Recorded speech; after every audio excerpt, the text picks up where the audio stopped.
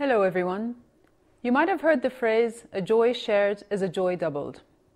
Well, let me tell you who's doing a lot of sharing out there. Women and girls. Just look at social media, the 21st century way to share. Women spend 30% more of their time on social media sites than men. On Facebook, Twitter, Pinterest, we ladies are the leaders. Even on mobile devices, social networking is 55% female. Women share in the real world too. Studies show that a woman will reinvest up to 90% of her income into her family compared to just 40% for men. And by 2014, women are expected to earn $18 trillion in income globally. This is a glimpse of our future, of what is to come. A social and economic force led by women. The emergence of the she economy. Yet, it seems the world is not sharing back. Globally, less than 20% of parliamentarians are women. In the Fortune 500, less than 4% of CEOs are female. And when it comes to sustainable development, women aren't even involved. They're left behind, discounted from development policies, even though they have invaluable experience to offer. Because women produce half the world's food.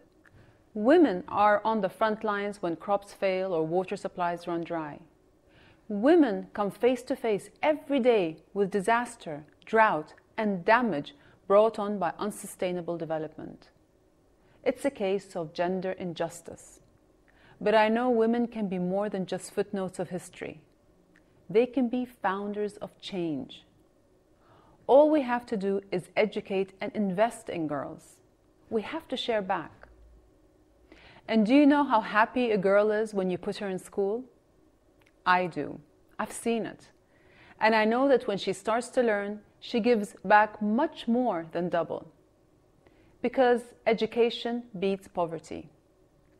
Give a girl a year of secondary education and you can increase her income by up to 20%. Education beats infant and maternal mortality too. An educated mother is more likely to survive childbirth, and if she's literate, her child is 50% more likely to survive past the age of 5. And education beats disease. Girls who complete primary school are far less likely to fall ill, and if we had educated every child a decade ago, we'd have prevented 7 million cases of HIV. By educating and including women, we can not only empower them to live happier and healthier lives, but we can power the world into a sustainable future too. So let's educate our girls. Let's share with them the education and opportunities we all had, and watch health, prosperity, and joy double around the world. Thank you.